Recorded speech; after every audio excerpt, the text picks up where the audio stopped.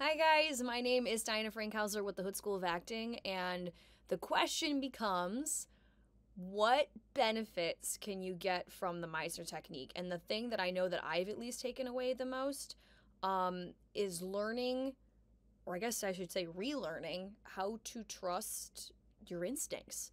I know, at least for me, I know Kurt, you also talked about this a little bit, but I know for me that I have a tendency to overthink and question things a lot, and I could live in script analysis and just be very, very content there. But the deal is, what we're doing in Meisner is telling us that even though you do all this homework, at a certain point you have to let go of it and be reacting to what's happening in front of you.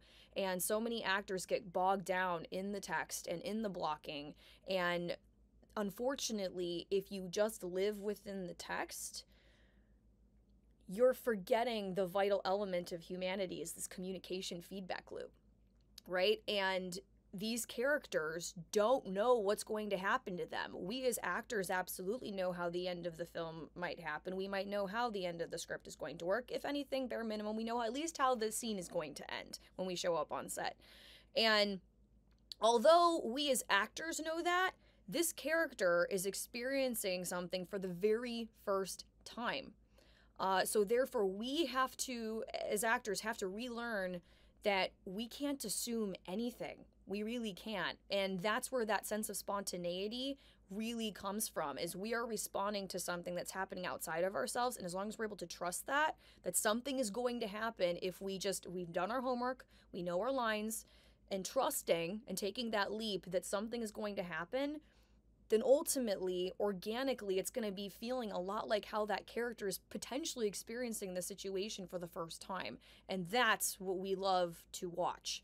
Sanford Meisner was a firm believer that talent is having the ability to react with the instinctual.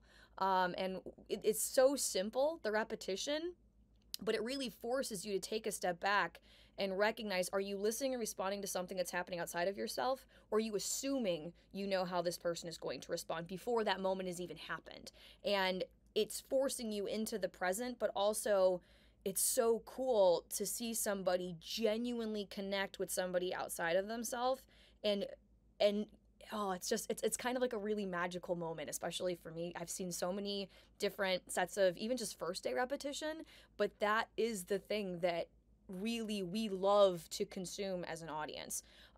So yeah, I would say for me, instinct, trusting your instinct, and just something's gonna happen. You just gotta trust it. And that's, oh, I just love that stuff.